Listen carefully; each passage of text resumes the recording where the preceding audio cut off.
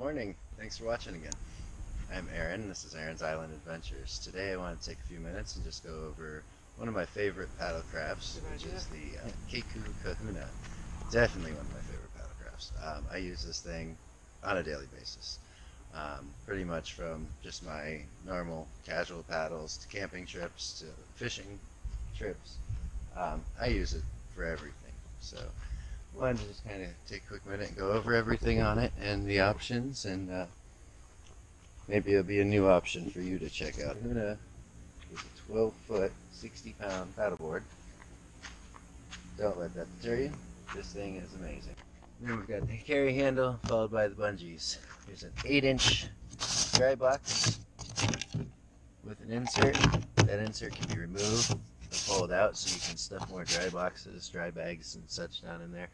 The Kahuna also comes with track railing already installed in the front, so you can put on your drink holders, your rod holders, paddle grips, anything like that that you can think of pretty much to put on them.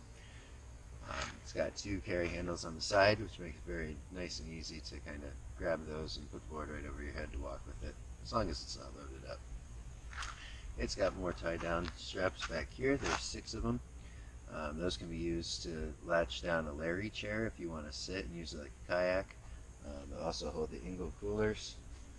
And back at the end, we've got the rear carry handle, and it also comes equipped with a mount ready for your micro power pole, which is a fantastic shallow water anchor if you're looking for one. But to have that already pre-set up for you is pretty amazing. You also have the quarter 20 inserts here, so if you wanted to add more of the track railing to the back, you could do that as well.